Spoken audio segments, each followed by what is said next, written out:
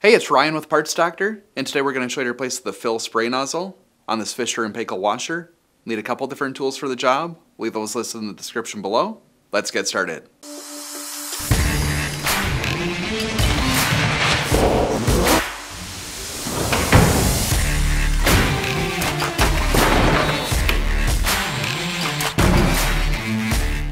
Inside of the nozzle is a plunger that moves with the water pressure against it. If the water pressure is high, more holes in the nozzle are exposed, and the back pressure on the dispensing valve is less. And if the pressure is low, less are exposed, ensuring the bleach and detergent dispensers take priority. If this part fails, there's a potential for water to leak onto the floor. For this repair, disconnect power and the water supply to the washer. First, remove the lid by opening it, grasping on both sides, and pulling in an upward motion.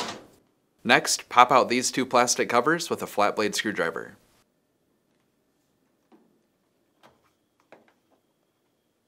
Then, remove the two Phillips screws.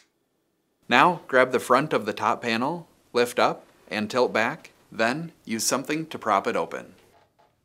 Next, remove the Phillips screw on the spray nozzle. Then, grip the rubber fitting and twist and pull on the nozzle until it releases. If you have a bad fill spray nozzle and you need to purchase a new one, you can check out our website, partsdoctor.com. We'll leave a link in the description below. You want to make sure that you're searching with the model number from the tag on your washer to make sure that you get the correct part.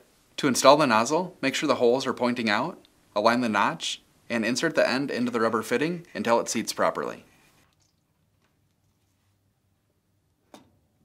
Then, reinstall the Phillips screw.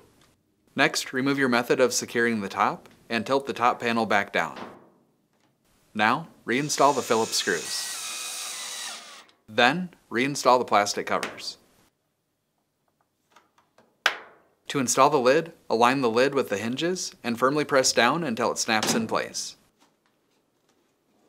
Now with everything reconnected, plug the washer back in and test it out to make sure that everything's working properly. So that's it for this video. If you have any tips or tricks of your own, let us know in the comments below. And if you like fixing things, please consider subscribing.